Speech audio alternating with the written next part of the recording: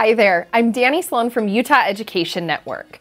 This teacher tip is about screen time.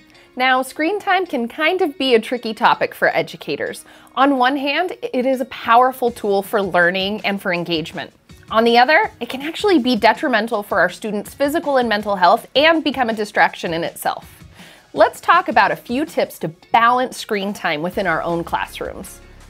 The first thing that we usually want to consider is the age of our students. However, the American Academy of Pediatrics and the World Health Organization really say that after the age of 5, age doesn't necessarily matter, because what's more important is the quality of the technology and media that our students and children are consuming, more so than the quantity. Don't get me wrong, too much is too much, but let's think of some of the things that make it better or worse for us to use technology. Common Sense Media has come up with these categories of screen time. Okay, the first one is passive. This is basically scrolling through social media mindlessly, scrolling our feeds, hours and hours on Twitter or Pinterest. Probably a lot of how we use technology as adults to unwind after a rough day.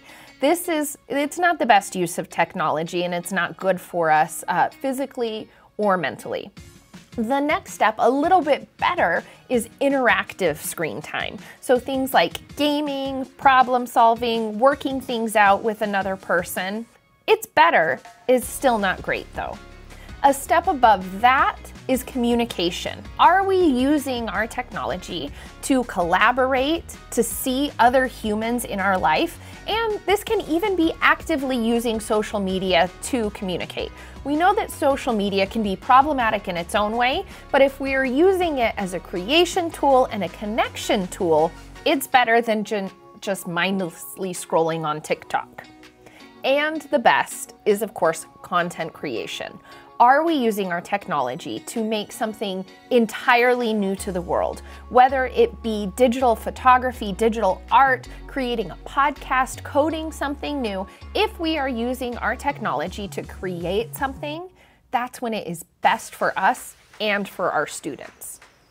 So there are going to be days that are tech heavy. It's just how it is. So when you have days that you know you and your students are going to be on technology a lot, plan breaks into those days. Dr. Jeffrey Anshel, he's an optometrist, came up with the 20-20-20 rule that you might have heard. What this rule says is that every 20 minutes on tech, we need to schedule a break for our eyes and to look at something 20 feet away for at least 20 seconds. Better yet, stand up, get outside, get away from your technology. Now that may sound like something minuscule, but think about when you're working at your desk at your computer, how often are you actually looking away from the screen and not taking a break to look at another screen? That doesn't count. We want to make sure that the tech we choose to have in our classrooms is being picked intentionally. We are picking it for a really good reason. So ask yourself some questions. What is the best tool for what I'm trying to accomplish? If it can be done without tech, maybe consider not using tech in that instance. Ask yourself, is my classroom more or less collaborative because of the tech that I'm using?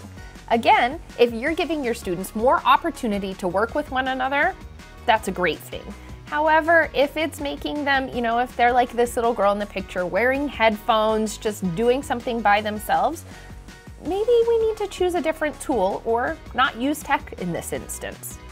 And the last question to ask is the technology making my classroom more accessible for students or less accessible? Is the tech helping my students or is it actually hurting them? Now, some of the ed tech frameworks that we use regularly, like SAMR, TPACK, and EEE, can help you to assess the technology that you're using and make sure that you're using it wisely and effectively. And if those words SAMR, TPACK, and EEE are something that you've never heard before, don't worry, we got you covered. Learn to use tech effectively by taking a class from Utah Education Network. In addition to having the EdTech endorsement, where you could learn about all of those EdTech frameworks, We have a variety of classes to help you learn how to best use technology in your classroom. Everything from using a learning management system like Canvas most effectively, to engaging your students with Nearpod, or using some of the creative tools that are available in Adobe. We'd love to see you in one of our classes. Check that out at uen.org/register.